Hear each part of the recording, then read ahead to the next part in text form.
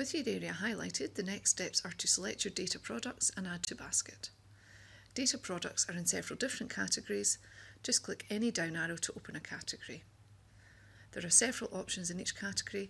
Click the arrow next to one to get more information. This tells you the formats available and a brief description. There's a detailed help page linked from each information box. Check the boxes next to any products that you want. I also want some backdrop data, so let's go into that category. Note that at the top of the Select Products area you can filter. You can select to only see products with an open data license. Or you could search, for example, for contours to reduce the products shown.